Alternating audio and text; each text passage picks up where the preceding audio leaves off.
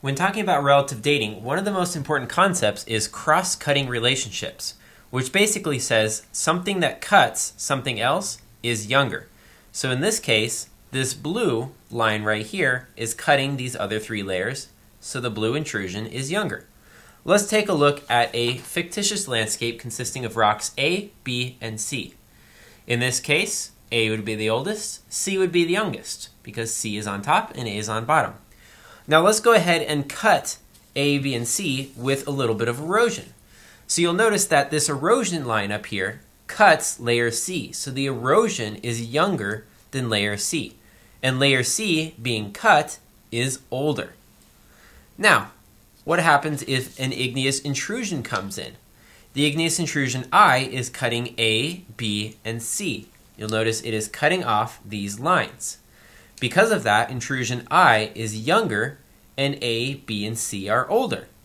The things being cut are older and the thing doing the cutting is younger.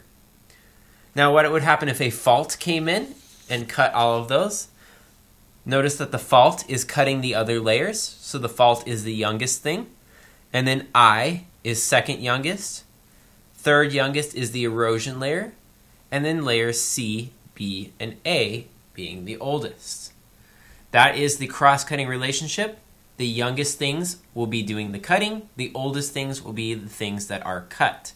Now, here is a practice problem you can try out on your own. Try ranking these from oldest to youngest.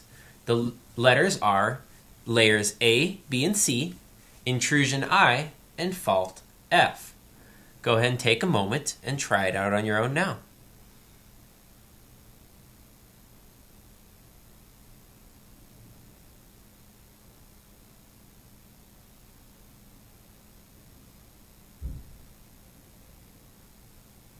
Were you able to get it? You may have noticed that fault F does not cut intrusion I. In fact, the opposite happens. Intrusion I is cutting fault F. If I was being cut by F, these two layers would have been offset like this. Perhaps that will help. That was cross-cutting relationships.